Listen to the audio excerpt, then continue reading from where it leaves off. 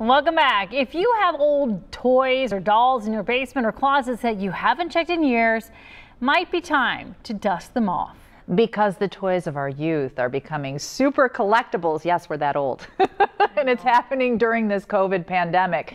Consumer reporter John Matarese looks at 9 items making a comeback so you don't waste your money.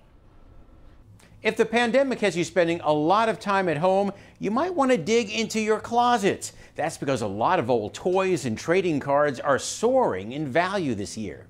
Walk inside O'Smiley's Dolls and Collectibles on Beachmont in Mount Washington. This is my wall of doll. And you'll find a wonderland of classic toys. This is what I consider the doll room. Owner Sherry Smiley has shelves of dolls that these days are in high demand. You know, the 80s Barbies, you're seeing an increase in the early Cabbage Patch Kids. Mom? Sherry says Gen Xers are now seeking the toys of their youth. We start to reflect what the best times in our lives were.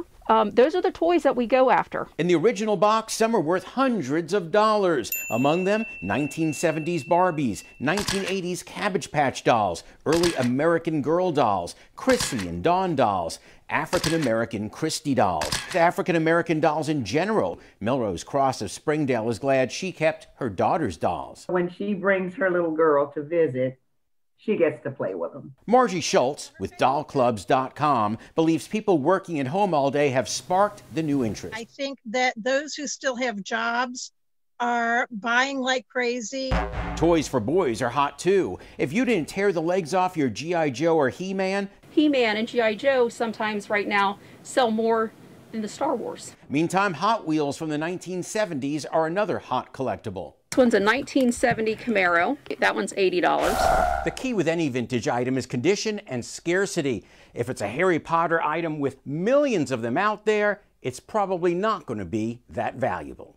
The same is true for the hottest collectible of all right now, vintage cards. Some early Pokemon cards from 1997 through 99 have sold for thousands. And as WCPO reported earlier this week, baseball cards are on fire too. A card like this is worth thousands of dollars. That's a Pete Rose rookie card, owned by Dean Hanley of Dean's Cards in Fairfax. Some of these expensive high-end cards like Mickey Mantle, Babe Ruth, they're 5 and 10 times what they were a year ago. But Dean cautions that rarity and condition are key. If millions were made, we're looking at you, Funko Pops and recent Star Wars toys. Yours may only be worth a few bucks. I've posted more information about these old toys and what yours might be worth on WCPO.com and on my Facebook page, so you don't waste your money. I'm John Matarese, WCPO 9 News.